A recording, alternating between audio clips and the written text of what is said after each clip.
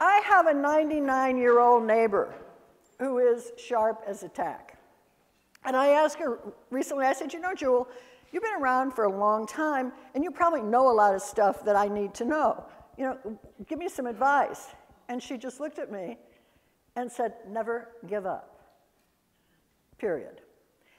And I was just blown away. And then I started thinking about it because I was thinking about giving this talk. And what I want to do is I'm going to take you, we're going to talk about how to set goals and how to move forward. And I'll apply that to my rather strange life. And then at the end, we'll talk about what you can do to do that for your own life. But when she said never give up, I started thinking about that, saying, do I give up?